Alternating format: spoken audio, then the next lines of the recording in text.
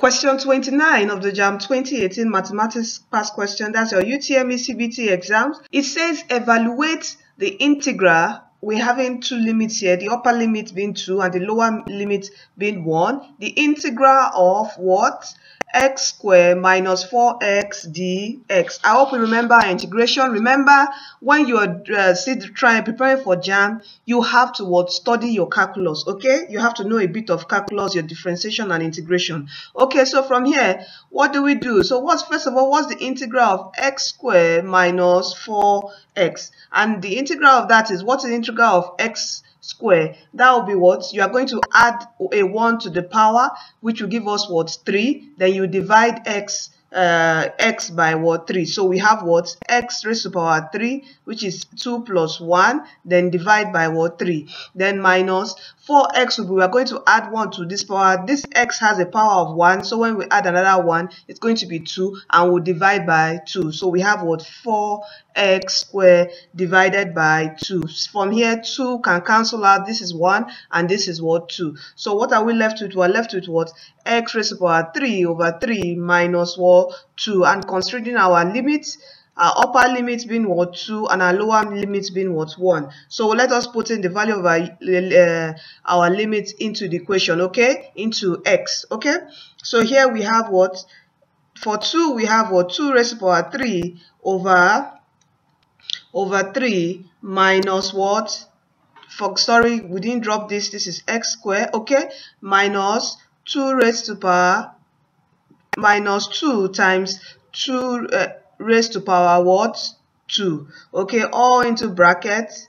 Then we're going to subtract the lower limit, that is 1, put the value of x as 1. Okay, so we have here 1 raised to power 3 divided by 3 minus what? 2 times 1 raised to power 2. Okay, let's solve this. What do we have here? We're going to have 8 over 3 minus, this is 2 raised to power 2 is 4. 4 times 2 will give us what? 8. We have 8 over 1 here. So let's solve this fraction quickly.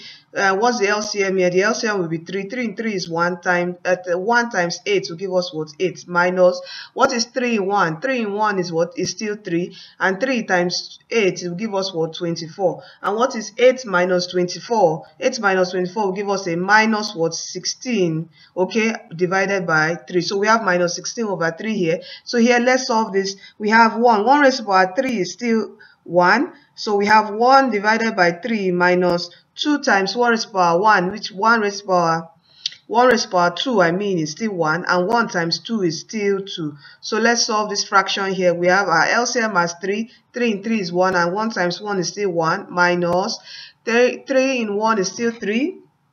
Or 1 in 3 is 3, and 3 times 2 is what? 6. So 1 minus 6 will give us what?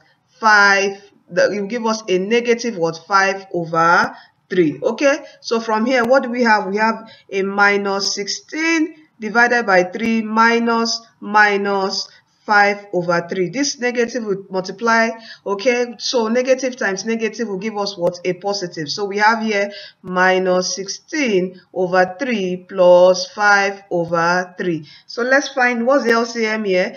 Solving this fraction, the LCM is what? 3. Okay, 3 in 3 is 1. And 1 times minus 16, we have still a minus 16, plus 3 in 3 is 1. And 1 times 5, we have a positive what?